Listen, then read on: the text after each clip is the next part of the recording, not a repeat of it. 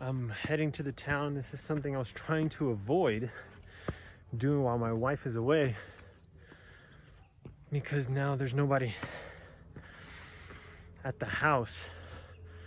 Whew, these hills are something else. But yeah, I was trying to avoid this because I didn't want to not leave the house unattended. Of course, we have our dogs, but especially after somebody having taken our pitchfork, now I'm a little bit nervous. But I have to go buy a pitchfork because I need it for the compost. So now this is gonna be the first time and hopefully the last time that I leave the house unattended. And it's not a great day, but it is nice. It's a little bit cooler down there because where we're at, it kind of just, coldness just kind of sinks down there. But let's hopefully I can do this a little bit fast. And I guess, what do you guys think I should do then so that people don't keep taking my stuff? What do you think is the best bet on a budget? Because all of our money goes to a house. We're actually gonna start buying some of the battens so we can start putting those up too. So what would be a budget-friendly option? Putting up fencing, barbed wire, getting a new dog, buying new cameras. What do you think? So I was kind of debating with myself of which one to actually use when it comes to weeding the potato patch. I feel like because it's heavier, I can do a lot more damage with this, but I feel like I'm gonna hit a potato. So I think I'm gonna have to go with this one, which is smaller. It's the tiny hoe. But yeah, I just don't want to hit the potatoes. But I'm not really sure which one I'm gonna choose. So what do you guys think? Big damage, small takes long. We'll see. All right, so I've kind of decided on neither. Good old machete. Hopefully I don't cut anything because this is really, really hard. I think it needs to kind of be cut down a little bit first.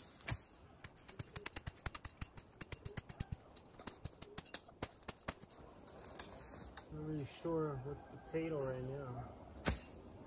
Let's say none of those are potatoes. Okay, here's the hoping.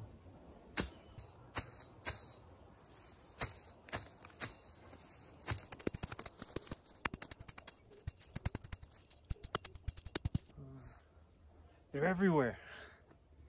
Just both weeds and potatoes. Let's hope I don't get any of this stuff here. We got this crazy guy. I'm gonna put him over here now. He's gonna be exiting. Oh man, what is happening here? Oh, the guy was not doing too hot down there. So all of this is just gonna take a while, so I'm not gonna bore you guys with that footage. We cannot forget about these guys. These avocados. Look, there's always baby avocados. And my wife keeps ripping them out, but they keep coming back. Oh. If I accidentally cut one of these avocados, that is not gonna be good. I also probably have to clear this path because that's our little drainage from our bathroom. So when it comes to cutting all of these things, you know, it does take time and effort, and especially that we don't keep up with it right now. But my wife wants to get a weed whacker.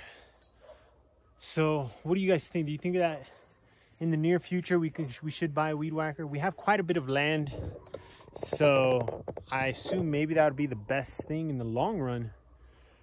But I don't know if that's like an immediate purchase that we need to do. We have machetes. I have one, she has one. So maybe we could just do that. Plus you get to like release your anger with some of this like machete work. But the weed whacker would make things a little bit faster. You wouldn't be able to go inside these little patches of where we're growing stuff. But what do you guys think? Machete or weed whacker. Physical labor, gotta pay for gas. I don't know. All right, I went with the tiny one. Just because I'm not gonna get in here with that big guy.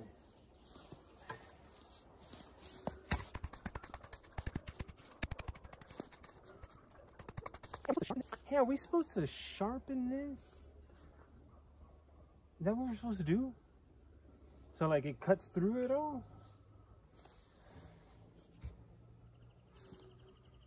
I don't know.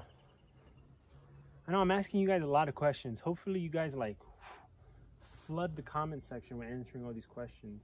Normally I would just bounce all these ideas off of Brenda, but she's not here, so I'm gonna do that with you guys. It'd be great if it was a two-way street in conversation, but if not, it's okay, I understand. Are you supposed to stake your potatoes? Oh no, I think I was just stepping on a potato. No, okay. Because for some reason, without staking them, they're all falling over.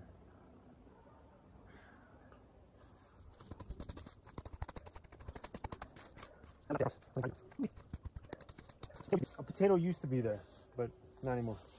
That potato died. Something ripped it out. All right, so this is gonna take a little bit, guys. And to be honest, I don't know how to really fast track in the editing. So instead, I'm just gonna cut it off. And then hopefully I'll be done with enough of this and then I'll cut it back on. Bye. So back here is our corn, of course. I don't wanna chop everything off, mess it up in any type of way.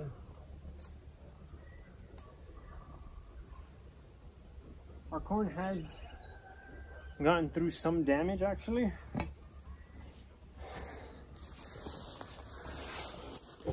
One of the other days we saw it completely toppled over because of all the heavy winds and everything like that. And so we had to prop them back up and tie them because they had fallen over. And this one is actually already flowering. There you go. So which is kind of cool. This is the first time we've ever seen corn flower firsthand. But the bad thing is that it's flowering on its own. And from what I know about corn, is that it needs air pollination. So if there's nothing else, I assume it doesn't pollinate itself. I assume it's supposed to pollinate everything else around it. And that's why you clump them all together. But it's the first one. It was fast. But we'll see what happens to it. We'll see if I actually get, I doubt you'll get a cob or an ear, right? They're called the ears. But we'll see. Let me just finish up here. And then if I have time before it starts raining, I'm going to go up to do the lemons. So, can you spot the lemon? It is a jungle in here. So, there it is. That tiny little thing right there.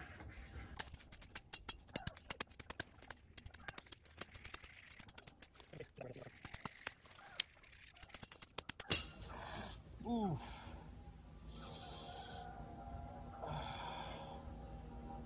And that's why you shouldn't go crazy swinging. Blackberries right into my finger. Now, when it comes to immediately the problems, I assume everything else around it is fine. Very nervous. Blackberries everywhere. I'm just gonna cut off these as well.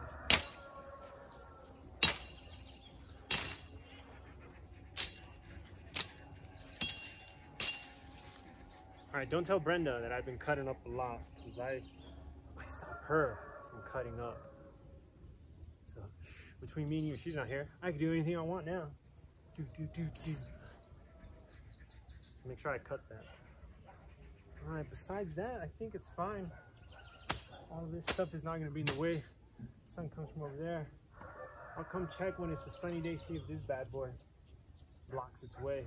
If not, then it'll stay. I think I'm just gonna do a couple of the road as well, and that'll be it for chopping.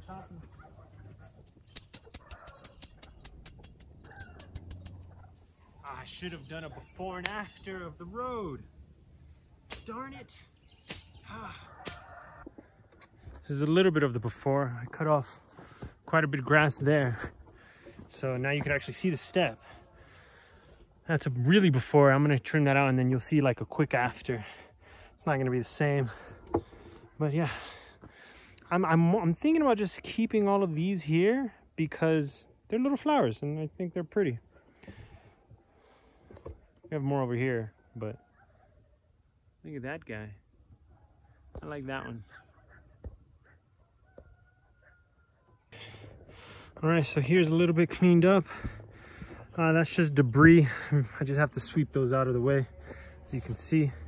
But now you can actually see the stairs, which is way better than what it was before. Now, I don't want to cut that guy. It's like a little tree. I'm a big fan of keeping things. But one thing in particular I'm not sure to keep or not is this guy down here. So it is blocking the road, but it's not on the road. And it's, give me one second. It's this guy right here. So as you can see, it blocks the road. It's kind of like in the way. There's Isco, he's demonstrating the way we would have to walk up and down. But these have so many flowers, if you can see. And every morning I see those big fat bumblebees. I believe they're called bumblebees. They always go to these flowers in the mornings, and I don't want to cut it and kind of deprive them of what they've been doing every day. Of course, eventually the flowers will die out, and then I'll chop it up maybe. But until then, I don't want to mess. Until then, I don't want to mess with what the birds have. It is a terrible day. It's already started like drizzling on and off in between, so I've been having to hide the phone in my pocket. I just don't want to mess it up. But yeah, I'm just gonna chop up a little bit more. Hopefully it doesn't rain, and then figure out the next thing I'm going to do today.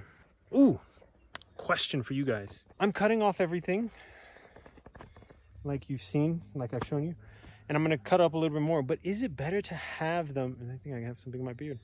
Is it better to just leave all the greens on the stairs to prevent erosion?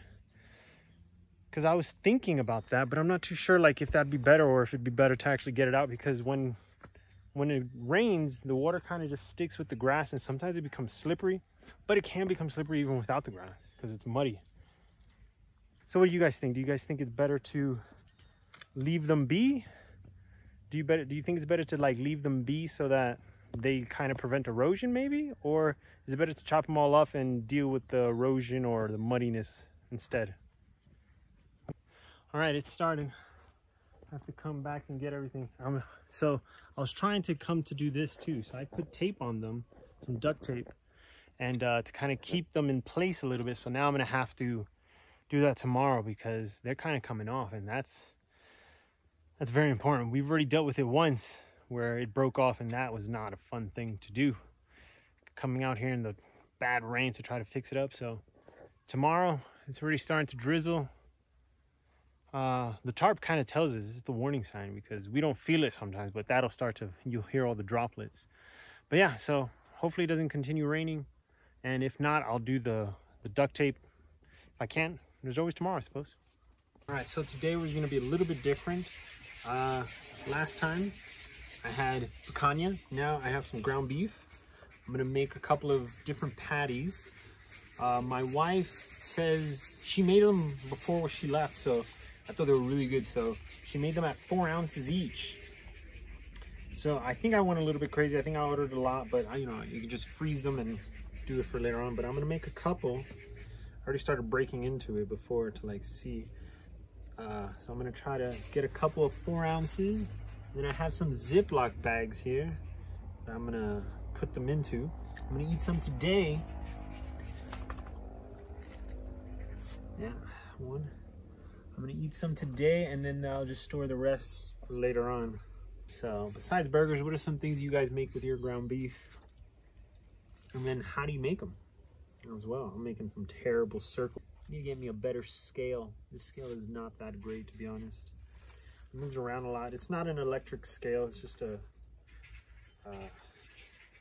normal spring scale. So I assume it can be off. I assume it's not terribly a lot. So I'm gonna finish this up. I'm gonna pack a few in there. So I got 8 of them, and I stored them up in 2s. So 2 burgers per meal. Yeah, I think that's pretty good.